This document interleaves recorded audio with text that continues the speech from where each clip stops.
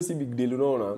Because kwa hii industry lazima ujue kuna the good side na the bad side unaona. So si kama wagondi hizo ni vitu zenye tulikuwa tushazoea. Unaona?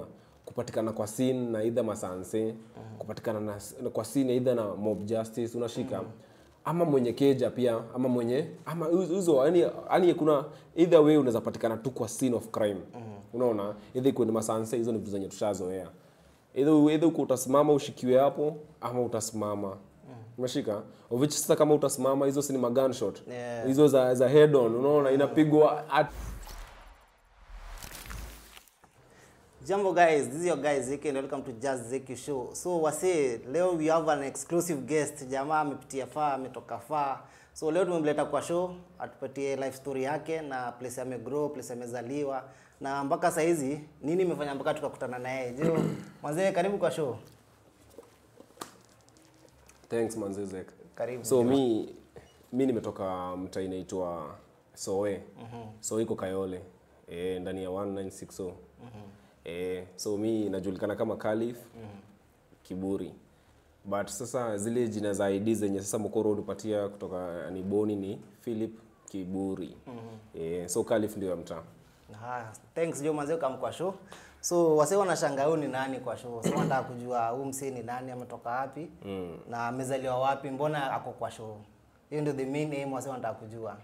Okay, mimi niko kwa hii show juu ya zile vitu zenye nime-encounter na mali penye jajaria mentor.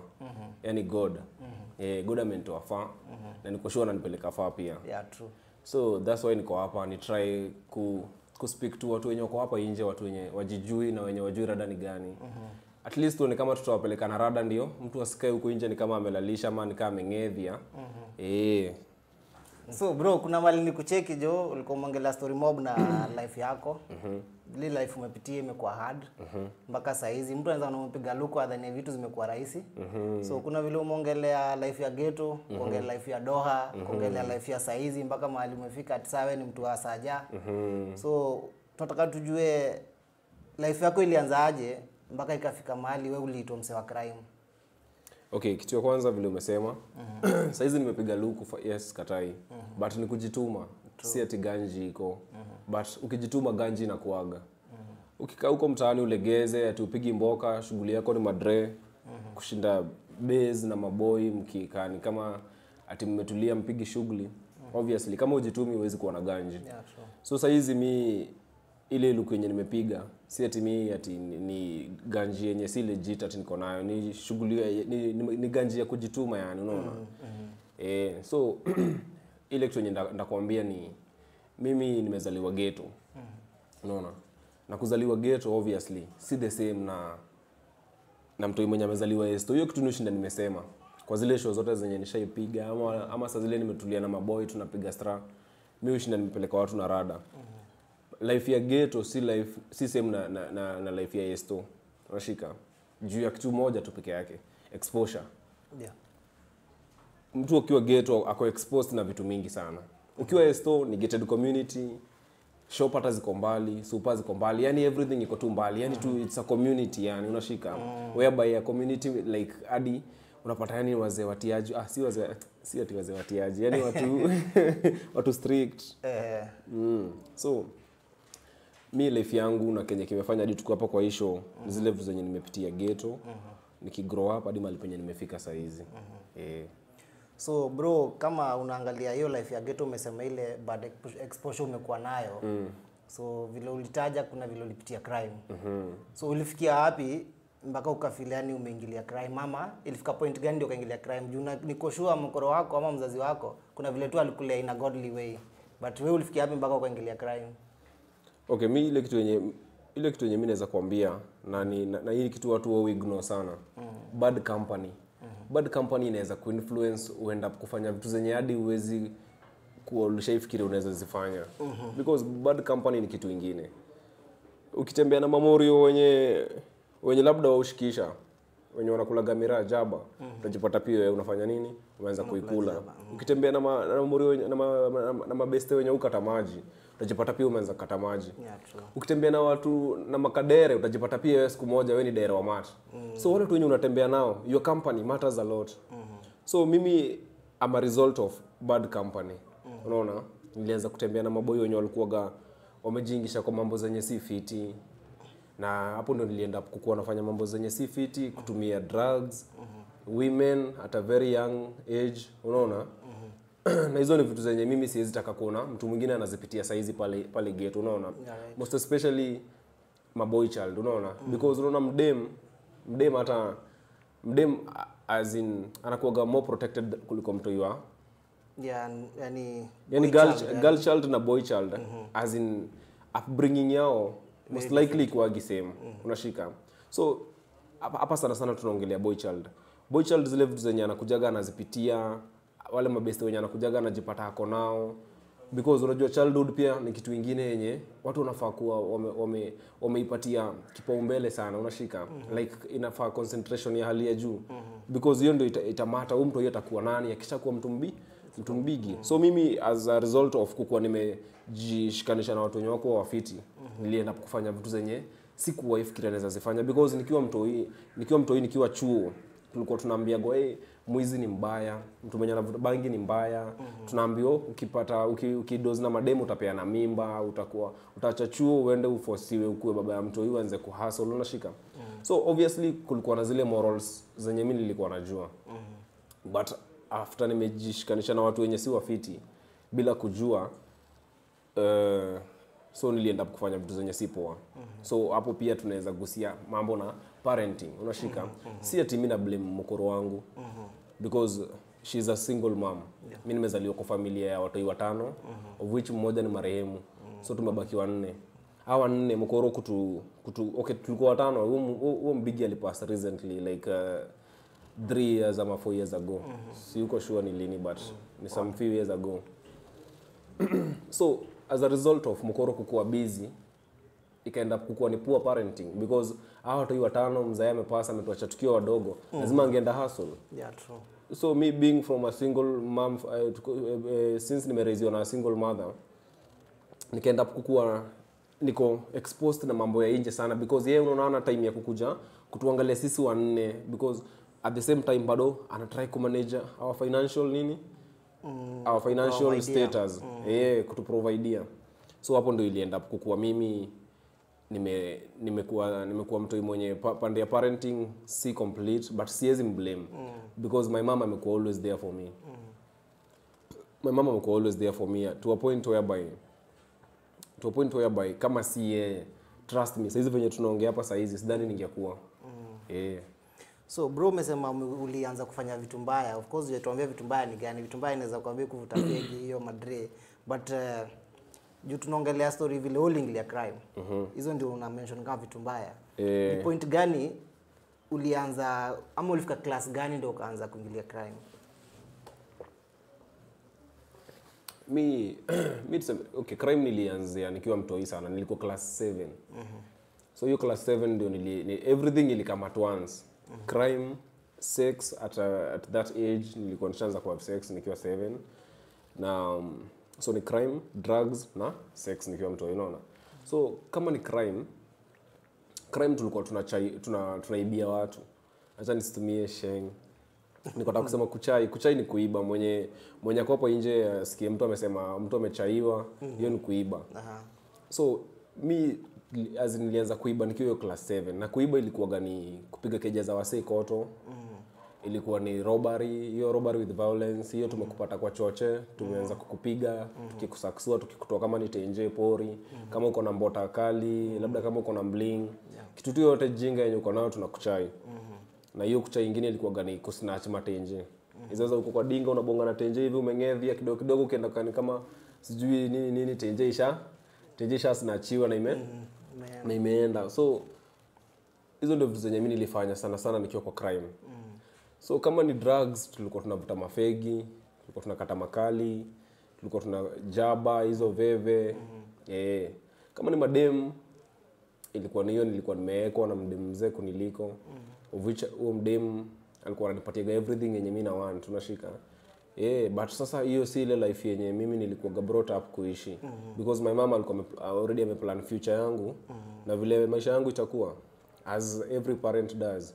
Hata wewe saizi ukiwa na mtoi wako kuna vile umempangia life yake, unataka kuwe hivi aishi hivi, na end up kukua this and this. Yeah. So in this case umeingilia crime. Ni nini yule ulikosa home baada ya kupeleka kwa street uende kusanya ama kuchai? So umenirudisha kwa parenting. Unaona?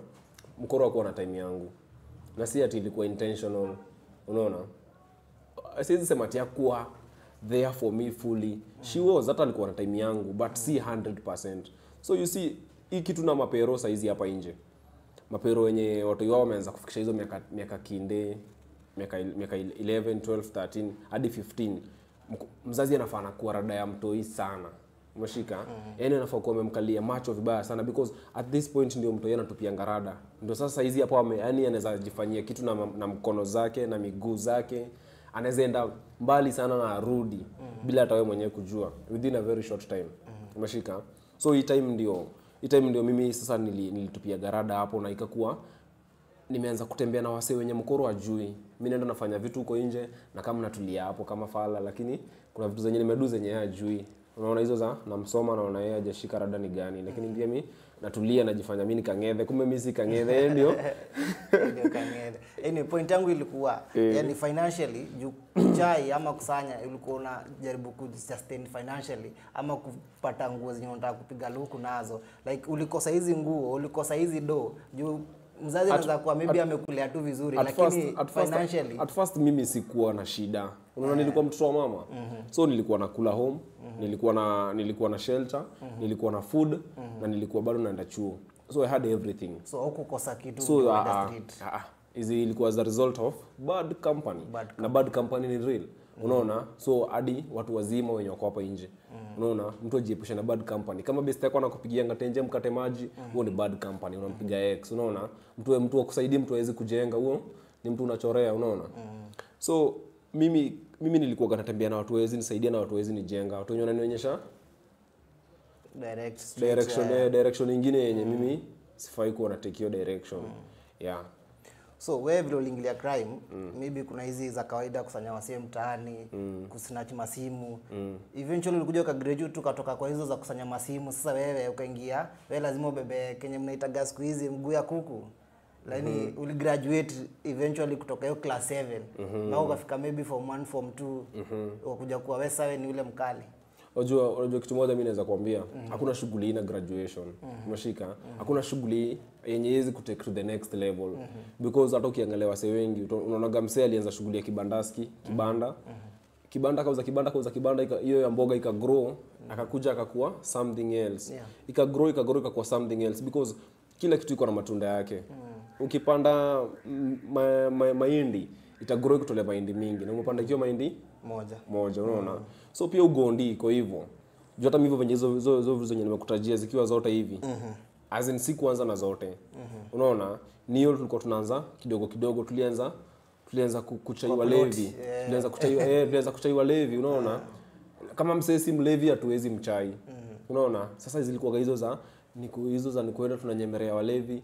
Kuna mtu ni mlevi tunamrukia. Unaweza tunajua mlevi hizi defend, unaona? So tukatoka kwa mlevi tukaenda kwa watu ordinary. Unaona, the more you get it, the more you want it.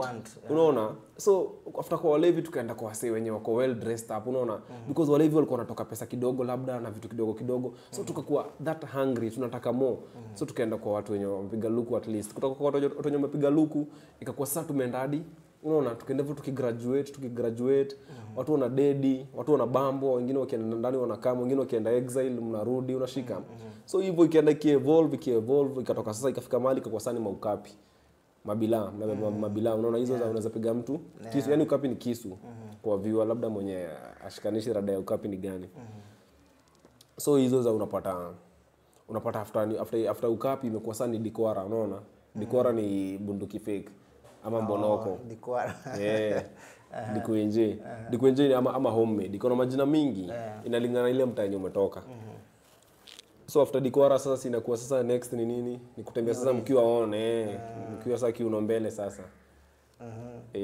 As in unaenda tuki lazima ugraduate. Huwezi kuwa mgondi na uishi level moja. So tuseme kama yeye uligraduate after hiyo maybe 1 to 3 years. So ni time gani ya kwanza ulipata wewe umeshika hiyo origi, ama tuanzie dikwara alafu usonge origi? hizo zote zinakuja tu kama zimefuatana hivi, unaona? Tuseme this year mmetembea na Ukapi, mmeona vile Ukapi inafanya mgande, because unajua saa zingine shughuli mnaenda mnapata wasee. Wasee mnawatolea Ukapi hivi. Hawataki kutii. Anakuambia wewe umekuja na kisu hapa unataka nini? Unaona tudunge, unaona hii kisu sasa, hii kisu inachoma, inabaki mmezidi lakini mmewachana ma asset. Hiyo kitu wabambi, because ukiwa mgondi kuacha asset hiyo kuuma. Yaani hizo za unaona gari kama mali ya wenyewe ni mali yako. Unaona? So ni roho mbaya, si roho poa. Aya, tumetembea na hiyo dikwara. Hivyo kuna mahali penye tutaenda tuone hii dikwara. Yezi piga shughuli vile tulikuwa tunataka kupiga hiyo shughuli. Unaona tunaona sasa tumeacha maziwa mrefu huko. So pia ingine hivyo. So zote zilikam time zimefuatana hivi. So siwezi kuambia specifically ni time fulani because unaona mimi nilipiga ugondi duration ya 4 years. So from class 7 4 years hiyo ni mpaka form 2 ama form 3. Hiyo ni mpaka form 2. Because hapo sasa ndio nifika mahali na achadi chuo. Mimi sikumaliza chuo, mimi ni drop out, unaona? So hiyo within that 4 years ndio nilifanya hizo vitu zote. But sasa after 4 years sasa unaona sikuacha because after sasa nimetoka Kenya bado nilienda kuendelesha crime in a different way. Unashika? Because saizi unajua mtu unajua hata nikwambie crime si lazima ati kwa wewe ni mgondi unatembea ukiwa on ati ndio niambie wewe ni mgondi. Hata mtu mwenye sasa anafanya fraud bado ni mgondi. Unaona? Mtu mwenye anatapeli watu hapa nje ni mgondi. Mtu mwenye anaikea watu mcheti bado ni mgondi. Mtu mwenye anapiga keja, yani mtu mwenye hata kama unaiba soft bado wewe ni mgondi. Hata kama unakuja unapiga watu unawachai, hiyo yote inafall kwa kategoria ya ugondi. Wewe ni mwizi. Unaona? So bro, kuna mahali umemention ati uligraduate eventually, sijakataa. So kuna mahali siku moja umeenda kama umejidunga. Unajua saa zingine watu kutiriwa ama watu kutwa. Saa zingine unapata is a bad day in the office. Unakutwa na ndio umejidunga, lakini mkakutiliwa maybe since uko hapa mpaka wa leo. Maybe mkatolewa kijiko na raia, alafu watu wakabaki. Hizo zimehappen mara mingi. So unaweza recall maybe scenario fulani iliyohapenia. Hizo zimehappen mara mingi sana, unaona? Hizo zimehappen mara mingi. Hiyo hata siwezi kuambia ati ni kama ni big deal ati hiyo ni scenario major ati ili happen. Kwa viewers wajua ni big deal. Wanakuona hapa na ushaikutwa na mob. Hiyo si big deal, unaona? Because kwa hii industry lazima ujue kuna the good side na the bad side, unaona? So si kama wagondi, hizo ni vitu zenye tulikuwa tushazoea. Unaona? Kupatikana kwa scene na either masanse, kupatikana kwa scene either na mob justice, unashika? Ama mwenye keja pia, ama hizo yani kuna either way unaweza patikana tu kwa scene of crime. Unaona? Either iko ni masanse, hizo ni vitu zenye tushazoea. Either uko utasimama ushikiwe hapo ama utasimama. Umeshika? Which sasa kama utasimama hizo si ni gunshot. Hizo za head on, unaona inapigwa at you direct hivi. So lazima ukaeni kama unaziondokea ni kama ile vako ya kati. Unaona vile mademo ucheza kati kirusha hivi. So hivyo ilikuwa either ni hivyo ama ni either mti mbambo mpeleke stage. Ukipeleka stage kama uko na watu wenyu, kama mimi sasa mimi mkoro wangu alisema magana mimi, unaona? Nikibambo mkoro alikuwa na kamba. Na sasa hizo seti akona ngima hizo, unaona? That's why nimekwambiaje mkoro wangu hata kama alikuwa involved na mambo na poor parenting of which kwa fault yake, amesimama na mimi all along. Unashika? So unapata wewe umebambo, labda una msemo mwenye anaweza kuja kukutoa. Unaona? Na labda ngori ilikuwa labda tumeshikiwa kwako labda ama labda tumeshikwa labda ni wewe tulikuwa tumemag. Umeshika? Labda tukapigwa na mob.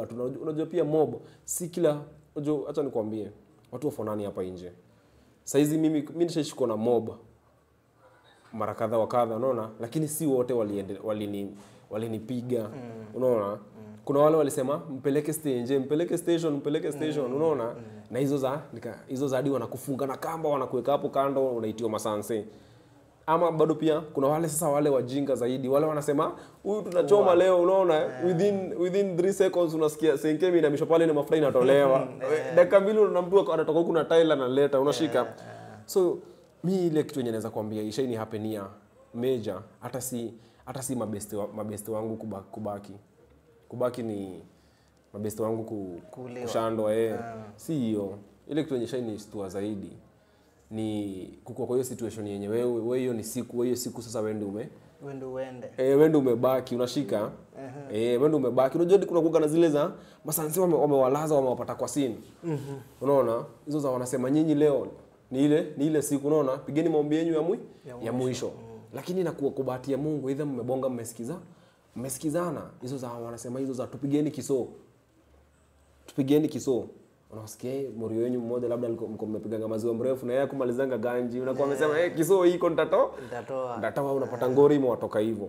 Unaona kulikuwa na hizo za umeshikwa na mob wamekubitika inakuwa hapana, mmoja wao amemwambia hapana, sasa msimpige zaidi hapo, sasa tuiteni nini makarao. Unaona lakini ulikuwa umepigwa vi serious mtu yangu hadi unasikia ujijui hadi za ujuko wapi hadi dinga masanza inakaa hata uone kama dinga masanza unaona ni kama hata iko na taa moja inakaa senke juu umepigwa hadi mdomo unasikia iko hapa. So ile part scary ni hiyo part yenye wewe mwenyewe unaenda close life yako. Si ile yenye mabesto wamededi juu kama ni ile part yenye mabesto wamededi venye mabesto wangu walikuwa wanapigwa hapo ndo ningeachia nini ningeachia mboka lakini sikuacha mboka. Uko unapata tumeingia mboka best yangu amepigwa jana lakini next week tukomboka tunatafuta dawa kwenda mazishi. Sasa hapo hiyo imekusikiaje? But kama umesema hii story ni ya viewer mimi siko nastuka the moment ati Mori amebakishwa. Hiyo ni part of this job unashika because kila mtu mwenye ako kwa busy lazima anakuwa na expect profit ama either loss. So pande ya loss ni hii pande yenye tutaenda shughuli labda bila masikio fala alikuuma. Okay nikisema fala siwezi taka kama viewer waniget vibaya. Hiyo ni language ya wagondi.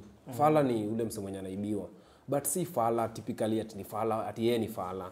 But sasa tunamuitanga fala ni kama vile unaweza kuona ni kama vile tunasema senke. So wanaitago fala ama mblena. So hata niseme mblena juu nikisema fala maybe tutaoffend mtu mwenye anaona. Sema tu mblena ni mtu yote yenye si muizi, yeye ni customer. Wewe customer wa gondi ni mblena. Huyo ni client wetu. Client wetu ni fala. Itago fala ama mblena. So unapata saa zingine tuko huko nje tumeenda shughuli. Mamblena unapata labda mamblena walikukwamilia wakapiga labda morio wenyu ukapi labda ikatokea. Unajua kuna mamblena wajinga because kuna watu hapa nje kama wewe saizi. Kuna ile do yenye labda ukuipata rahisi. True. Kwa hivyo utakubali maboy watoke huko nje wakuja hapa wakuchai. Ama hata hizi equipment zako. Hata kama maboy watakuja hapa hata wakiwa on ama na hiyo dikwara ama na mabila. Utatii rahisi hata kama utasema atimia afadhali uhai but bora uhai atimia asset zikienda ndatafuta zingine hata sijakatwa mkono. Kuna wale watu wenye kuachilia si rahisi because hukupata rahisi pia ulikaza nyama. Saizi vile mimi nimereform ndio nimekaa mko understand wase wa ukaza nyama ndio mtu uone mtu na asset unashika. Kukaza nyama unamaanisha ni lazima mtu afanye kazi. Lazima mtu kwa hustle na imepiga hustle hatari. Unashika hizo za kama saizi umepiga hii ngoto ama umepiga hii shati. Hii shati obviously hiyo do au kupata rahisi. True. Lazima ulijituma tu mahali ndio maziwa iingie na venyewe maziwa iliingia ukaekelea labda kwa hiyo shati. Ndio ukitembea hivi mbele ya watu unaona yenyewe si ati nini. Mtu ni mtu anajituma na ni mtu amejieka poa. So hizo ndio zenye zilikuwa zinatusikianga the most. Hizo za mmena na Mori wenyu amerudi mapua imetaruriwa yote karibu unaona hadi mapua inakaa kitenge imetaruriwa man bako ingine. So lazima hadi muite unaona hizo za mmerudi labda best yenyu amepigwa kidime katalia ndani. Unaona vitu kama hizo ndio zilikuwa zinatusikia the most. Lakini ati tulikuwa na Mori wetu ati ameshandwa amebaki huko kwa sina amelala huko chini kwa lami ati hata jijui ameshandwa. Hiyo mtambo. Hiyo sasa si imefika siku yake. Alafu sasa acha nikwambie kitu kingine. Drugs zilikuwa zinafanya tunakuwa na impaired judgment. Because ukiwa normal utaona kuna second thought. Huyu amededi hivyo. Unashika, amededi. Utakuwa zile za hapana manze hii kitu si poa, crime si fiti. But sasa since tulikuwa always kama wewe sio mangoi wewe ni wajaba. Kama wewe si wajaba unakataga maji. Kama ukatagi maji kuna kitu tu unatumia. Kuna tu drugs tu hatukuwa clean. Hatukuwa clean. Unaona? So mimi naweza sema hizo ndio zile vizenyani mimi zishainisikia the most kupigwa mob na the moment umefika home umeumia hujui kama utasurvive ama nikudedi una dedi na utaface aje public kesho labda na hiyo dent unashika